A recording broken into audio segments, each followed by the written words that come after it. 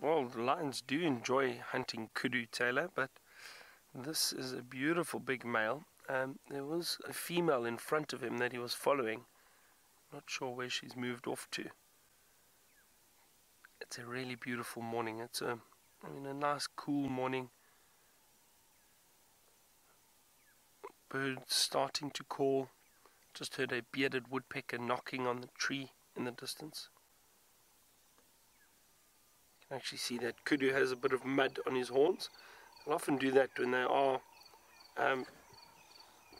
displaying territorially, or not quite for territorial but reasons, but mainly for dominance. Maybe if there's other males around, they shove their horns in the mud and shake it about, basically to build the thickness of the horn, and hopefully get a little bit of size to make the horns look bigger and thicker, so that if males do see them, they possibly think, well, maybe these kudu, or this kudu, is too big to challenge.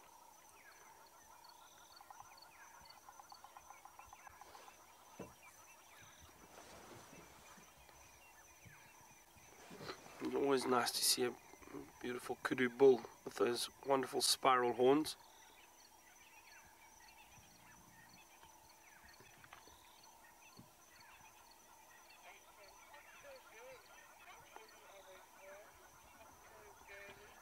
Octo girly, those horns are quite heavy. Now, I'm trying to think, they're probably,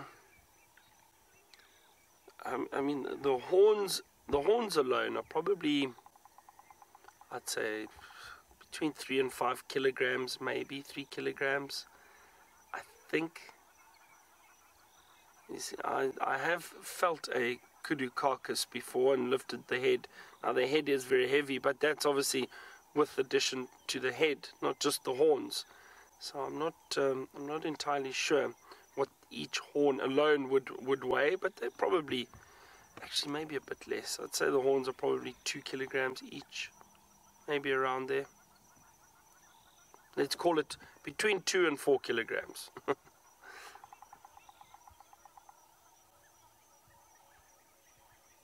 there it disappears. Look how easily it blends in. Isn't that amazing? And now we are going to head down to Arathusa airstrip, have a look what's around there. Oh, excuse me, I was going to sneeze. Let's go and see Taylor